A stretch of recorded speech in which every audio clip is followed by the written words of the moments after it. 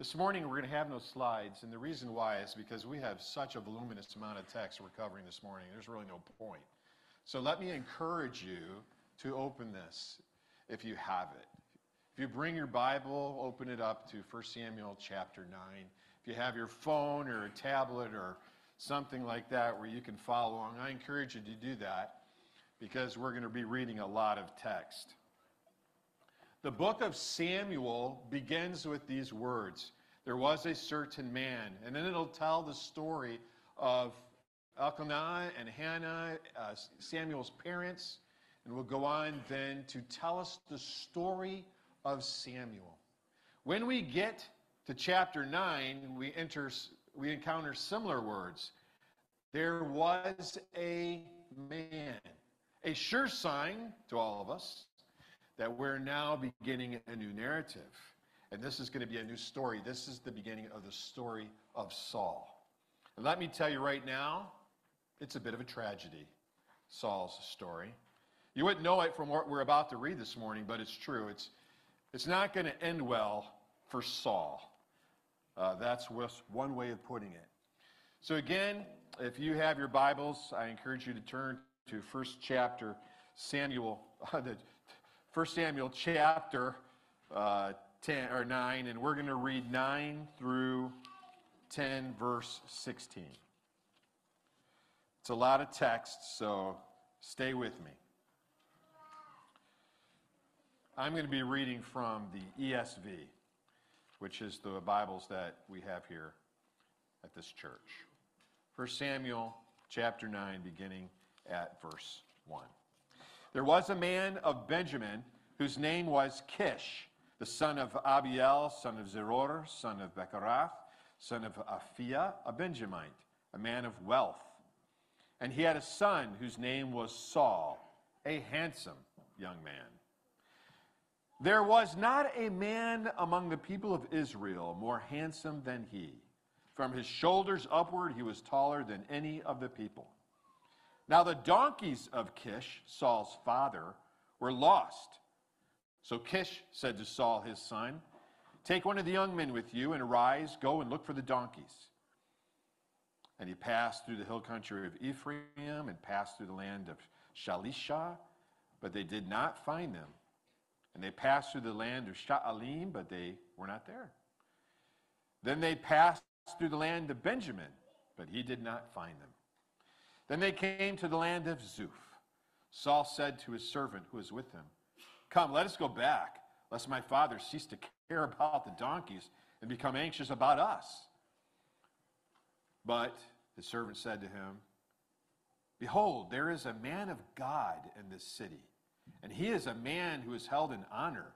All that he says comes true. So now let us go there. Perhaps he can tell us the way we should go." Then Saul said to his servant, "But if we go, what can we bring the man? For the bread in our sacks is gone, and there is no present to bring to the man of God. What do we have?" The servant answered Saul again, "Here, I have with me a quarter of a shekel of silver, and I will give it to the man of God to tell us our way."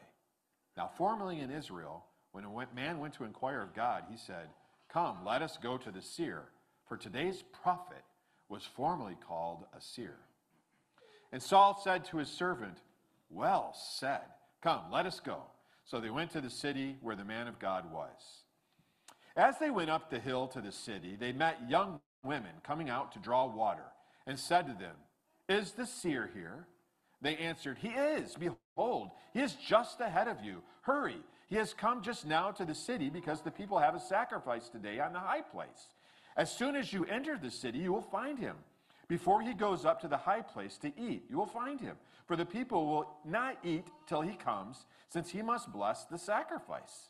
Afterwards, those who are invited will eat. Now go up, for you will meet him immediately." So they went up to the city. As they were entering the city, they saw Samuel coming out toward them on his way up to the high place. Now the day before Saul came, the Lord had revealed to Samuel, "Tomorrow, about this time, I will send to you a man from the land of Benjamin, and you shall anoint him to be prince over my people Israel. He shall save my people from the hand of the Philistines, for I have seen my people, because their cry has come to me. When Samuel saw Saul, the Lord told him, here is the man of whom I spoke to you. He it is who shall restrain my people. And then Saul approached Samuel in the gate and said, tell me, where's the house of the seer? Samuel answered Saul, I am the seer. Go up before me to the high place, for today you shall eat with me. And in the morning I will let you go and will tell you all that it is on your mind. As for the donkeys that were lost 3 days ago, do not set your mind on them, for they have been found. And for whom is all that is desirable in Israel? Is it not for you and for all your father's house? Saul answered, am I not a Benjamite, from the least of the tribes of Israel? And is not my clan the humblest of all the clans of the tribe of Benjamin? Why then have you spoken to me in this way? Then Samuel took Saul and his young man and brought them into the hall and gave them a place at the head of those who had been invited, who were about 30 persons. And Samuel said to the cook, bring the portion I gave you, of which I said you, put it aside. So the cook took up the leg and what was on it and set them before Saul. And Samuel said, see, what was kept is set before you. Eat, because it was kept for you until the hour appointed, that you might eat with the guests. So Saul ate with Samuel that day. And when they came down from the high place into the city, a bed was spread for Saul on the roof, and he lay down to sleep. Then at the break of dawn, Samuel called to Saul on the roof, up, that I might send you on your way. So Saul rose, and both he and Samuel went out into the street. And as they were going down to the outskirts of the city, Samuel said to Saul, tell the servant to pass on before us. And when he has passed on, stop here yourself for a while, that I may make known to you the word of God. Chapter 10, verse 1. Then Samuel took a flask of oil and poured it on his head and kissed him and said, has not the Lord anointed you to be prince over his people Israel? And you shall reign over the people of the Lord, and you will save them from the hand of their surrounding enemies. And this shall be the sign to you that the Lord has anointed you to be prince over his heritage. When you depart from me today, you will meet 2 men by Rachel's tomb in the territory of Benjamin at Zelzah, and they will say to you, the donkeys that you went to seek are found. And now your father has ceased to care about the donkeys and is anxious about you, saying, what shall I do about my sons? Then you shall go out from there farther and come to the oak of Tabor. And 3 men are going up to God at Bethel, and there they will meet you, one carrying 3 young goats, another carrying 3 loaves of bread, and another carrying a skin of wine. And they will greet you and give you 2 loaves of bread, which you shall accept from their hand. After that, you shall come to Gibeath Elohim, where there is a garrison of the Philistines. And there, as soon as you come to the city, you will meet a group of prophets coming down from the high place with harp, tambourine, flute, and lyre before them, prophesying. Then the Spirit of the Lord will rush upon you, and you will prophesy with them and be turned into another man. Now, when these signs meet you, do what your hand finds to do, for God is with you. Then go down before to Gilgal, and behold, I am coming down to you to offer burnt offerings and to sacrifice peace offerings. 7 days you shall wait until I come to you and show you what you shall do. Now when he turned his back to leave Samuel, God gave him another heart. And all these signs came to pass that day. When they came to Gibeah, behold, a group of prophets met him, and the Spirit of God rushed upon him, and he prophesied among them. And when all who knew him previously saw how he prophesied with the prophets, the people said to one another, what has come over the son of Kish? Is Saul also among the prophets? And a man of the place answered, and who is their father? Therefore it became a proverb. Is Saul also among the prophets? And when he had finished prophesying, he came to the high place. Saul's uncle said to him and to his servant, where did you go? And he said, to seek the donkeys. And when we saw they were not to be found, we went to Samuel. And Saul's uncle said, please tell me what Samuel said to you.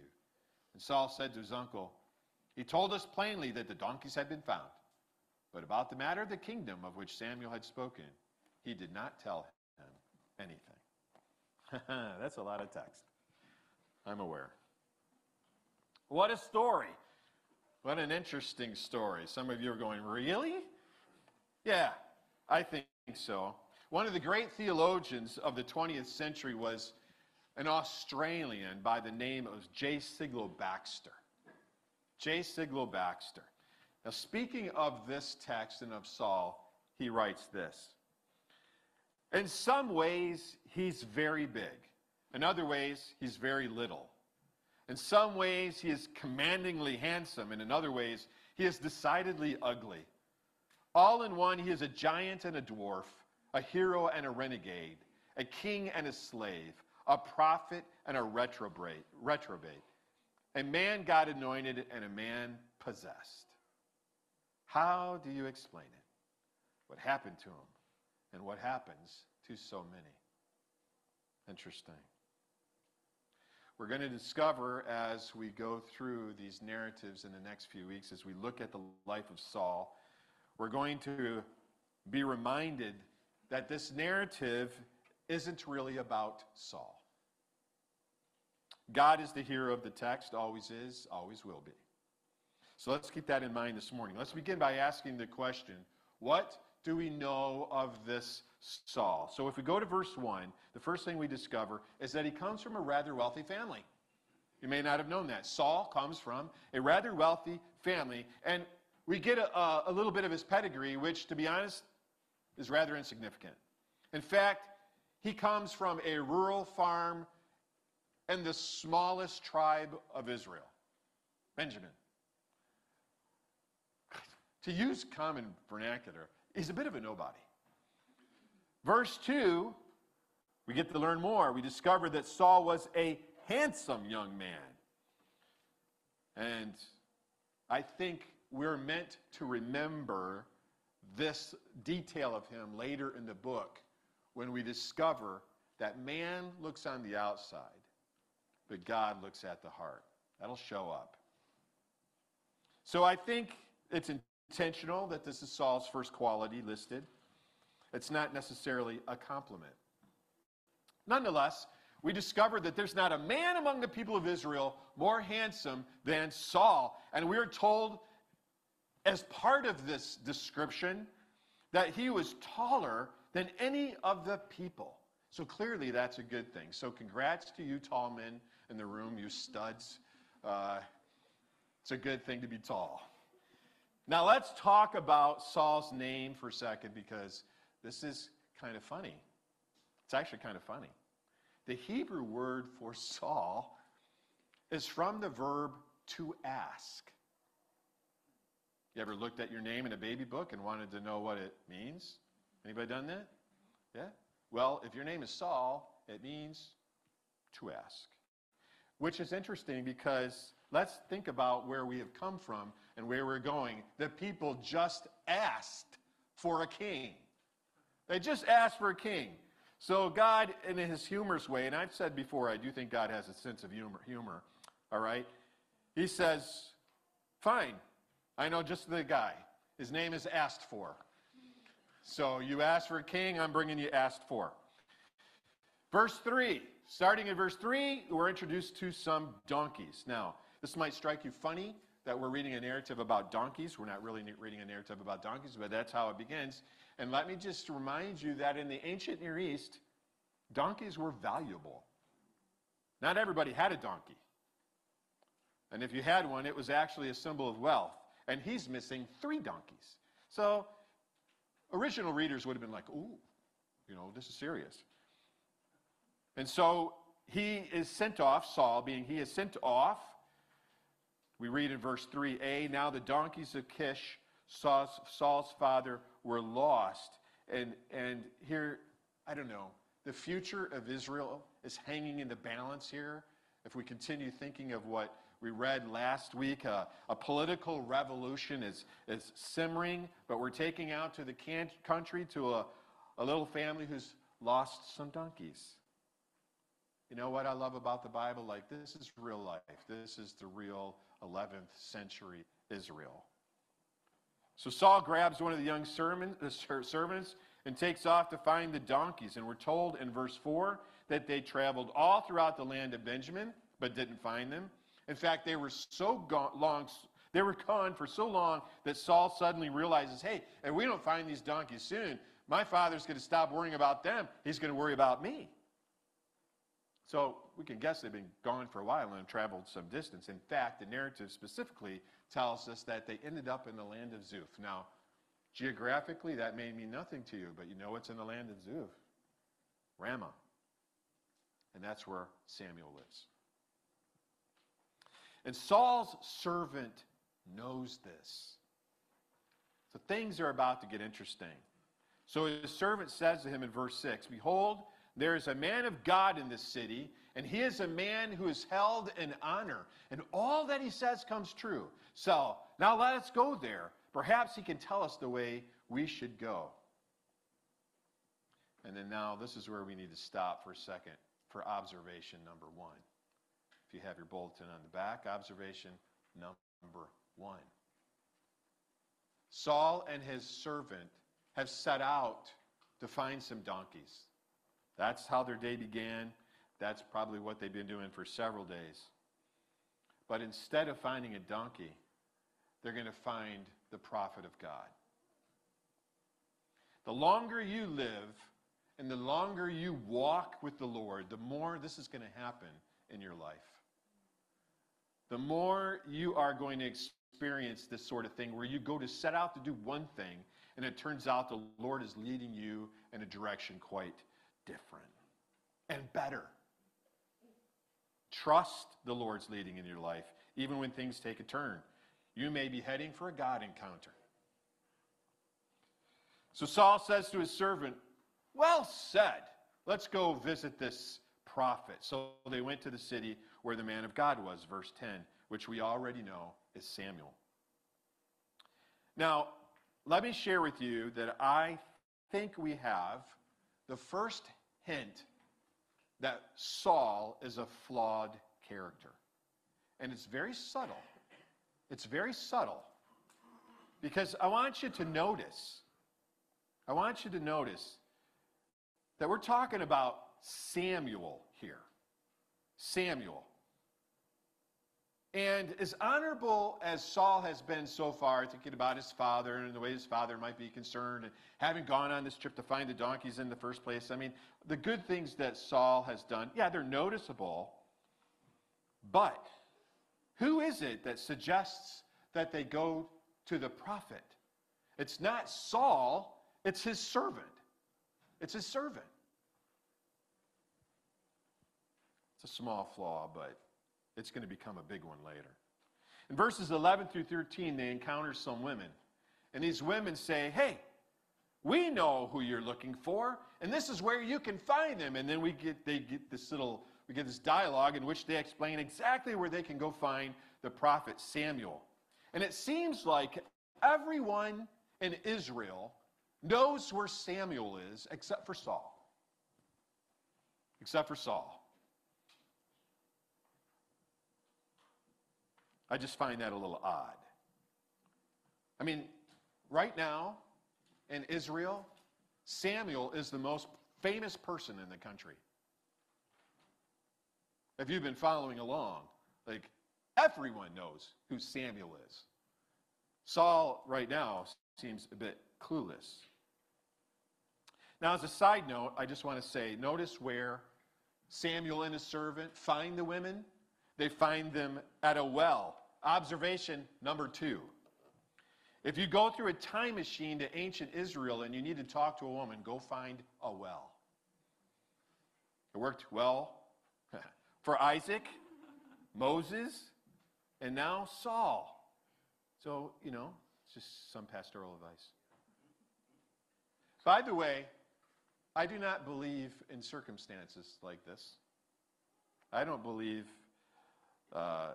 in luck, and neither should you. So Saul and his servant head up to the city, and they do indeed find Samuel exactly where the women said he would be.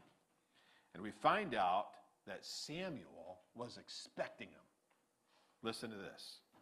Now, the day before Saul came, the Lord had revealed to Samuel, tomorrow, about this time, I will send you a man from the land of Benjamin, and you shall anoint him to be prince over my people Israel. He shall save my people from the hand of the Philistines, for I have seen my people, because their cry has come to me. So the Lord tells Samuel, by the way, tomorrow, Samuel, you're going to meet the future king. Now, this is interesting. I wasn't going to say this. I have my script pretty laid out because could be a lengthy sermon if I'm not careful, but I'm going to throw it out there anyway.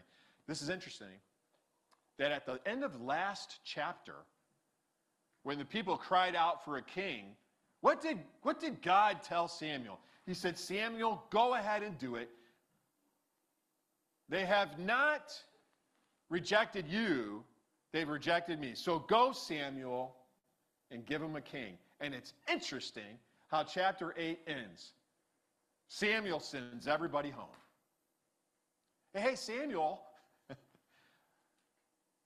did I miss something, or did God just go, give him a king? And Samuel goes, go home, everyone. Just go home. The Samuel is in no hurry to do this. So God is orchestrating events. And he is going to bring the person he's got planned to be king to Samuel, not the other way around. God is at work. And all of a sudden we discovered that those donkeys disappearing weren't circumstantial at all. Not at all. The Lord has orchestrated these events very carefully. Here is the real observation, too. The one about going in a time machine was a joke. I hope you didn't write it down. The real observation, number 2. When the Lord starts moving the pieces in your life, rather than get upset, get nervous, get scared, or disgruntled, just wait and see how the picture turns out. It's like putting together a puzzle piece. The Lord is building his kingdom, and you and I are part of that picture. Trust him. Trust him as he moves the pieces in your life, which leads me straight to observation number 3. And this is perhaps the most important observation I have this morning of all that I'm going to say. So listen carefully. Samuel only knew that Saul was the future king because God had revealed it to him. That's how he knew. No one can deduce God's purposes merely by observing events. It takes revelation. It takes revelation. So the important theological principle here is this. We only understand the work of God because he has spoken. Because he has spoken. So as the story continues, the narrator returns to the next day. Saul arrives in Ramah, and Samuel sees him. And then we read in verse 17, when Samuel beheld Saul, the Lord said to him, here's the man whom I spoke to you. It is he who shall restrain my people. Now, I've asked you to follow along this morning in your Bibles. It's a lot of text, and we're kind of going through this narrative quickly. If you happen to not have the ESV in front of you, if you're reading the NIV or something like that, you most likely don't have the word restrain. And I'll tell you that in this case, I like the ESV. I like what it says. I think restrain is the right word because the Hebrew word that is used here in other parts of the Old Testament doesn't ever really mean restrain. Or, I mean, it always means restrain. So this word really means restrain. In other words, Saul would restrain the people. Now, you might read that and go, that seems kind of odd. Let me read it again because, well, I really do think it sounds odd unless you have your theological antennas up. Here we go. You're reading through your Bible, and you happen to get to 1 Samuel chapter 9, or you read this. When Samuel beheld Saul, the Lord told him, here's the man of whom I spoke to you. He it is who shall restrain my people. We kind of expect him to say, here is the man that will be king. Here's the man that will be king of Israel, the one I told you about. No, he doesn't say that. God says, here's the one that will restrain my people. Why that word restrain? What does that have to do with anything? Well, what does the word restrain mean? It means to hold back. In other words, Saul, God says, will be the one who will hold my people back. So the question must be asked, hold them back from what? What did they ask? What did they ask? In chapter 8, they asked for a king like all the other nations. God says, no, I am not going to give you that. I'm going to give you a king, but I have no intention of letting them become like all the other nations. So let's get something clear here. The Lord did not lose in the battle of wills between he and Israel. And that's my observation number 4. 4. The Lord never loses. In a battle of your will against him, he always wins. He will never concede defeat to you or me, ever. Oh, but we might walk away thinking we won that one. Yeah, you're being short-sighted. As the story continues, Saul will discover that his trip to find some lost donkeys wasn't really the purpose of his trip at all. He's going to meet the prophet Samuel. There's going to be a banquet. The Bible calls it a choice feast. Saul will be the guest of honor. This country boy from some obscure area in Benjamin. And then we're told that after the feast, verse 25, they came down from the high place into the city, and a bed was spread for Saul on the roof, and he lay down to sleep. Wow, what a day Saul is having. Meets a prophet, is the guest of honor, gets the choicest dinner that was set aside just for him, and then he gets to sleep in a very nice place on the roof of a house. Observation number 5. Houses in ancient Israel were built differently. Do not ever sleep on your roof, okay? Don't do it. Don't sleep on a pitched roof, I'm telling you. It's just a really bad idea, okay? That's observation number 5. I hope you're listening. Now, when we get to the end of chapter 9, we encounter this really important verse. And look, when you're reading through the Bible, you can't skip over verses like this, or you're missing out something important. Verse 27. As they were going down to the outskirts of the city, Samuel said to Saul, "Tell the servant to pass on before us, and when he has passed on, stop here yourself for a while, that I may make known to you the word of God."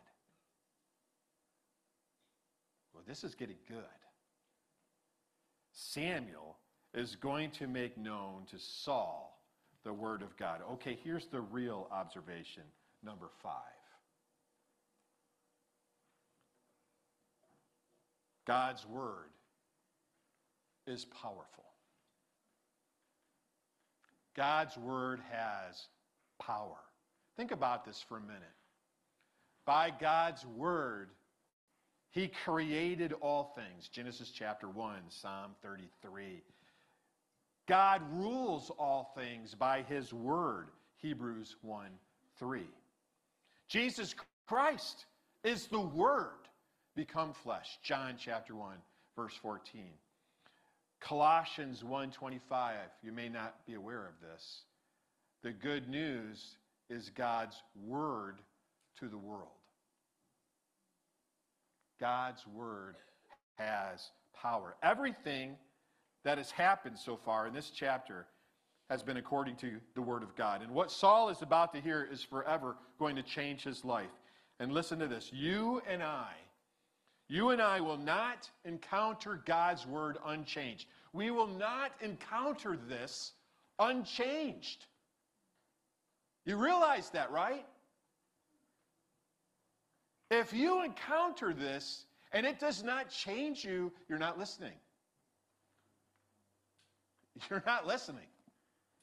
This has power. This has changed governments. This has rocked the world. You know that, right? Charles Dickens didn't do that. William Shakespeare didn't do that.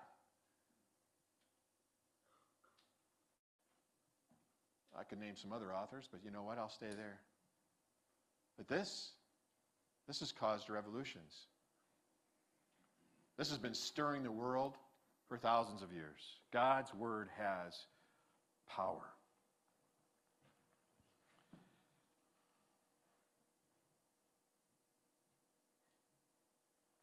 Then we get to chapter 10.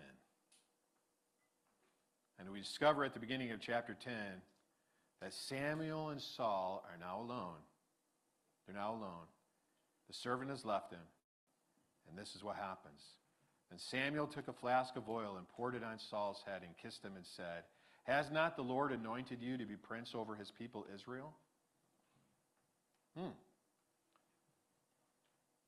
This is a small point, but I want to make it.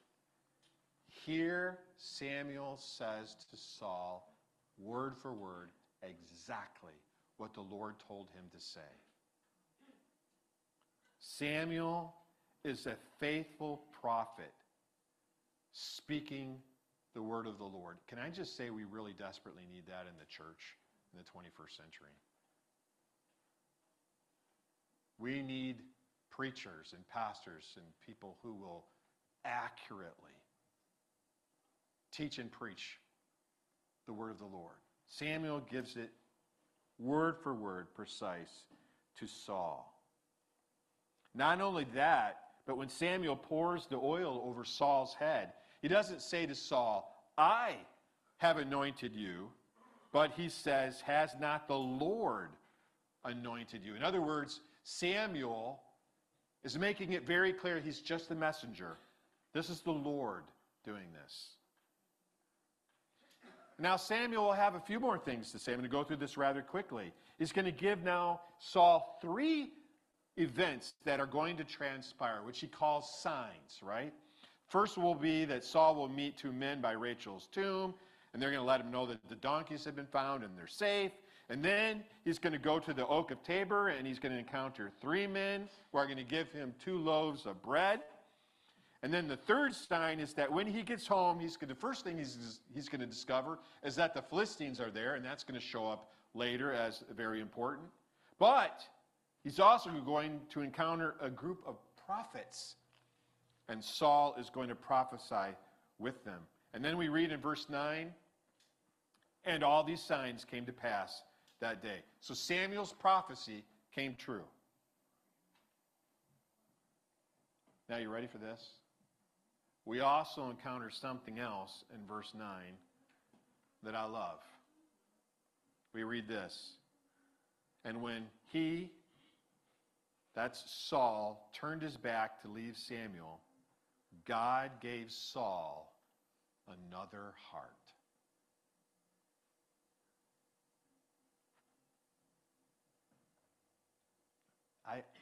I think that is a fantastic verse.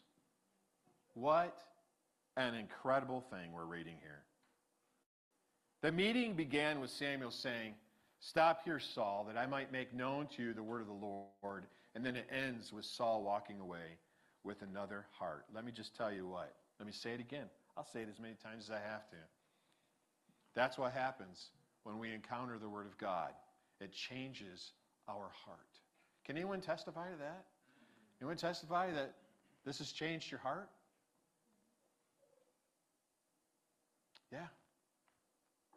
On October 7th, 1857, Charles Haddon Spurgeon was going to preach to his largest audience ever. If you're not familiar with Spurgeon, he was a 19th century preacher in London. One of the great preachers in modern history. Spurgeon was going to be in front of 24,000 people at the National Day of Prayer at the Crystal Palace in London. So a few days before he was to be speaking at the Crystal Palace in front of 24,000 people, this is before the days of microphones, Spurgeon walked up on the stage in an empty building to test the acoustics. So he walked over here to this part of the stage, and he yelled out, "Behold, the Lamb of God who saves mankind. And then he walked over here and he said, behold, the Lamb of God who saves mankind. And he tried it in a few places. It's a true story. He tried it in a few places till he got it right and said, yep, okay, I know where I will be standing on the day when I speak. And he left and went his way. Unknown to him, there were two men working up in the rafters that day. He thought it was empty, but they were way up high in the rafters, fixing a few things before the big day. Both of them were unbelievers. One of them was so stirred by what he heard, just one verse from Scripture, so stirred that he went home with this insatiable curiosity to know more. And that very man on his deathbed gave his testimony. That's why we know this is a true story, that on that very evening he came to know Christ. All from one man yelling at an empty building, word for word, behold the Lamb of God who takes away the sin of the world. That is the power of God's word. And it's the power of God's spoken word. And when God changes people's hearts, others notice. And that's one of the great apologetics for the gospel, a changed life. In chapter 10, verse 11, we read that when all who knew Saul previously witnessed how he had changed, they said to one another, what has come over the son of Kish? I mean, they're watching this guy. They know him, right? It'd be like, man, what happened to Schuster?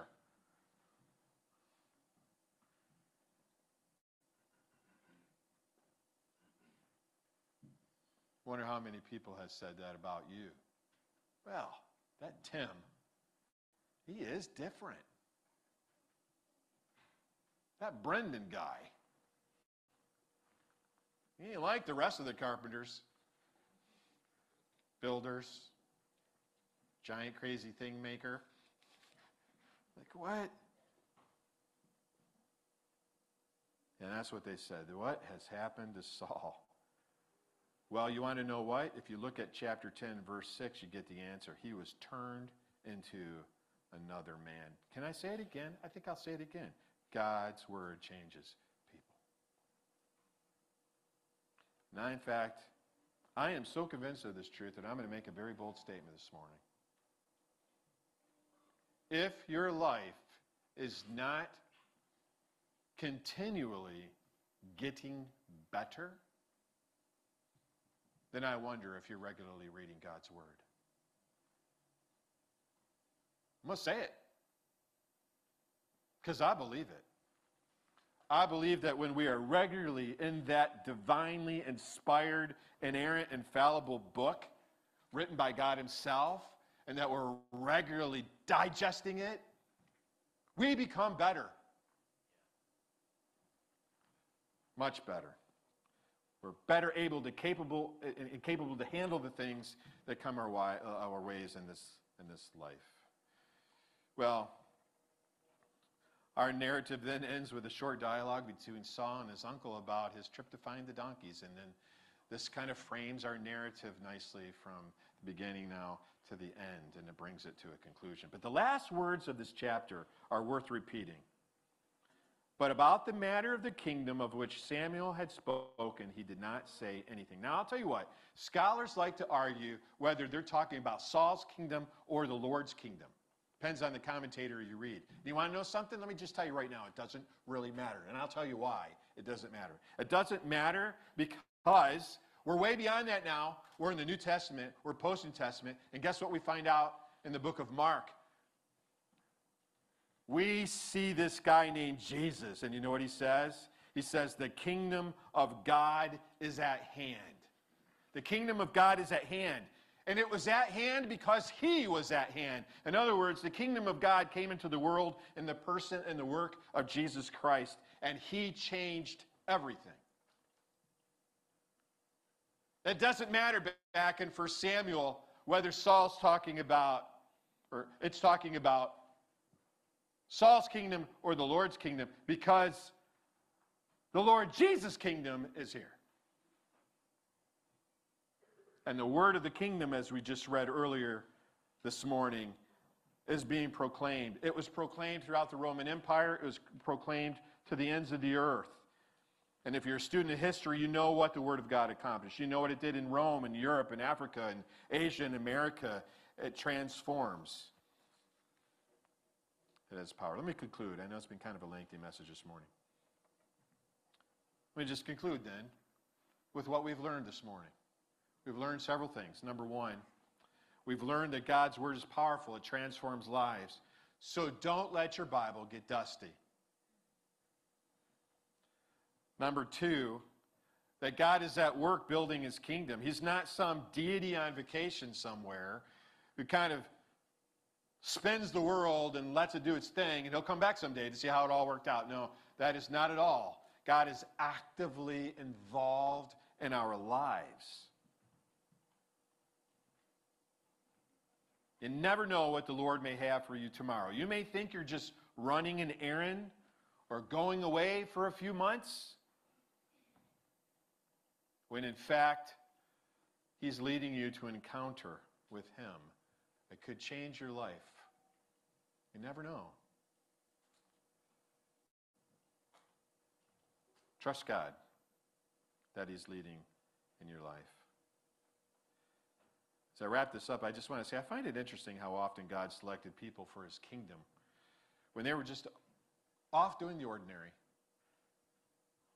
It's interesting, you know, Moses was tending some sheep and he sees a burning bush.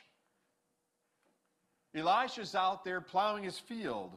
And a guy named Elijah comes by and calls him to be a prophet. David begins his day running an errand for his dad and finishes the day by killing Goliath. Didn't know that's how his day was going to end when he started. Peter, James, and John are fishing. And Jesus of Nazareth comes by and says, drop what you're doing and come follow me. Saul goes chasing after some donkeys and discovers instead he's destined to be king. Last challenge, you and I need to be faithful with whatever the Lord has given to us to do because we never know what that might be. You know what Proverbs 19:21 says? You can make many plans, but the Lord's purpose will prevail.